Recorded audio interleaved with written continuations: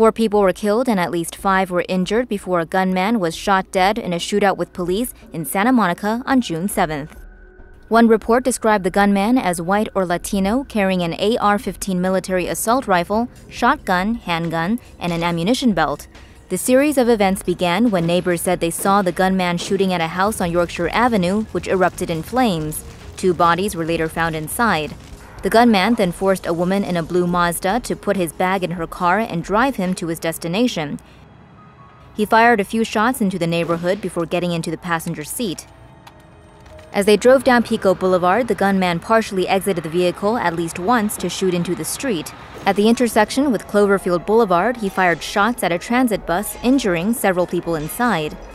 The gunman later fired rounds at a red Ford Explorer, causing the vehicle to crash into a low wall. The driver was killed from gunshots to the torso. He fatally shot another woman outside the Santa Monica College library before entering the building, where he continued to randomly shoot at people. City and college police later gunned down the suspect and laid him down on the sidewalk outside the college, where he succumbed to his wounds. Authorities say the entire ordeal lasted about 10 minutes. The gunman's motives are still under investigation.